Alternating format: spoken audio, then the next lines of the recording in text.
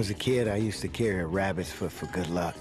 But in Somalia, I traded it for 2 cold Budweisers and a back issue of Penthouse. You hear people talk about the horrors of war all the time, but the dirty little secret is, if you're just reporting it, war has its bright side as well.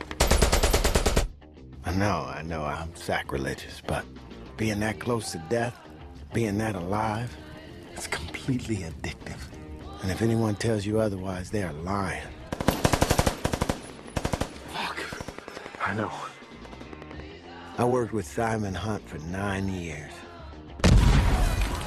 We worked as a team for the network news, covering wars from El Salvador to Desert Storm to the killing fields of Bosnia. Are we moving or what? Yes, we're moving. Just wish I had a fucking Quaalude. No one was crazier than he was. No one was as dangerous, as fun, or as good as he was.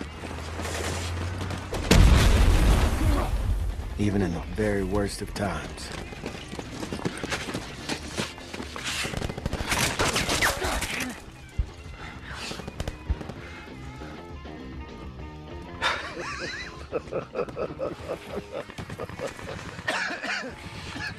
Film any of that? Are you kidding me? What the hell are we doing here? Are you writing for travel and fucking leisure?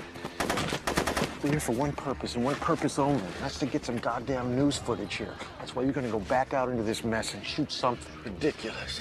For not ducky boy. Okay. You film it. You fucking film it. You fucking film it. I don't know how to use the fucking camera.